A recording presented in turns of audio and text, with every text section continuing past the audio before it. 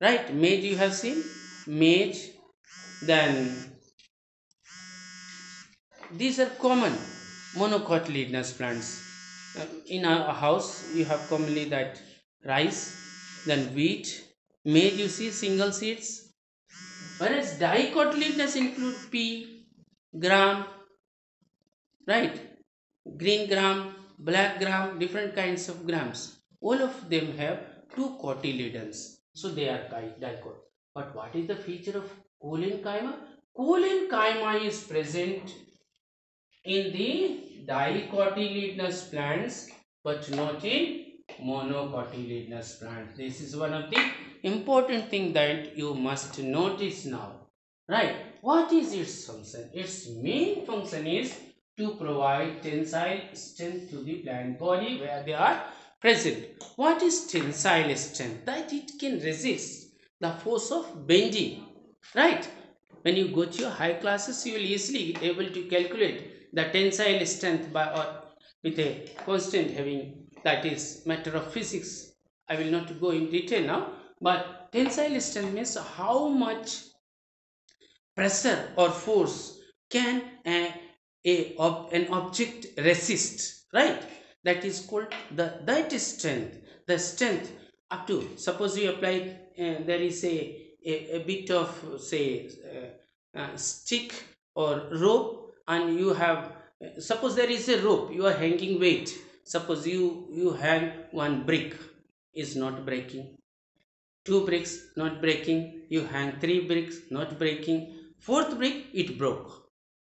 So its strength is up to that limit to carry the load of three bricks, not the fourth one, right? So that strength, to what extent an object can resist the applied force or load, that is called its tensile strength. You know, sometimes because of the load of leaves, because of the load of fruits, because of the load of wind, blowing wind or storms, the plant parts, branches or leaves or even the plant itself, they fall down or they split or they break because their tensile strength cannot resist the force that is applied to them. Do you follow? So, what is the main function of cholenchyma? This is the main function of cholenchyma is to provide tensile strength to the leaves and stem of dicot plant. Dicot plants include all the pulses. Cajanus cajan, the arhar, cowpea, then green gram, then pea, so many are there. All these which have two parts in their seeds, they are called dicotyledonous, right? So the important aspect of this cholenchyma is to strengthen, to give strength, so that it can bear the applied force, the strong wind or the force applied on them, so that it can remain there as part of the plant. The third kind of the simple permanent tissue is sclerenchyma.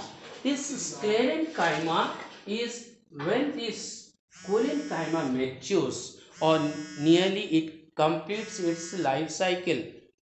When it completes its life cycle, then what happens? These cells, they die.